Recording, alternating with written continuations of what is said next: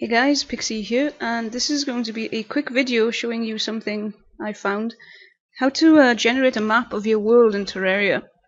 I got it from this place, mikes-revenge.net/forum/thread blah blah blah. I link this in the description. And you've got to download the link right here. So you download that, and it downloads a zip. I've got it here, terrariamapper.zip. Now I'm going to create a folder on my desktop. Let's see, new folder. Call it Terraria Mapper, you can call it anything you like. And I'm going to drag these into that folder. There we go. So I don't need the zip file now. I've got my folder there.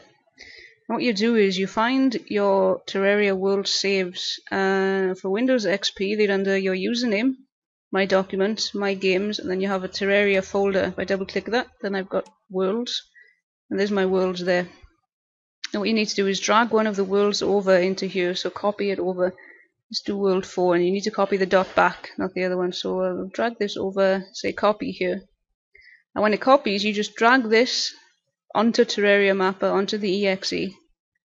Drag that on, drop it, and it'll do something. There we go. Just let it run, it's quite fast. And now Beanville, this is what I've called my world. It's generated a PNG image. If I double click that, there's my world. You can see my branch mine, my big tower where I was looking for sky islands, my paths across. You can see the dungeon here.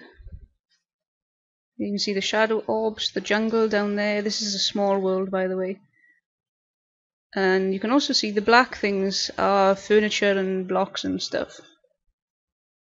I think this bit, I think they're red bricks. Grass is green, you've got the trees, yellow is obviously the sand. This is the underground stuff. Sorry for that crazy noise, just my cat jumping at the back door trying to get out. She's being silly. So anyway, yeah, this is how you generate a map of your world. Let's try another one. Let's drag world 3 over. And remember, you want to say copy here, not move here. Copy. So I drag that onto the mapper.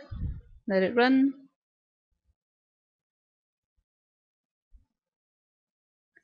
This is a bigger world. Here we go, saving image.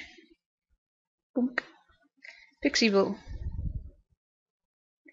Oh, lots of sky islands in Pixieville. Lots of corruption too. This is the world I run the multiplayer server on. And this is spawn. See what people have been doing. So there you go, I'll post the forum link in the video description. And it's really easy to run, as you saw.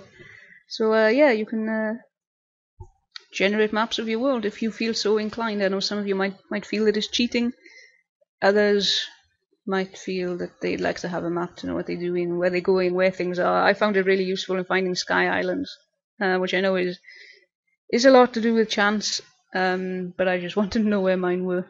So actually I wanted to know whether there were more than one. I wasn't quite sure how they worked in a small world, if you just had one or if there were several or what. So there you go, this is how to generate a map in Terraria. Yay, bye!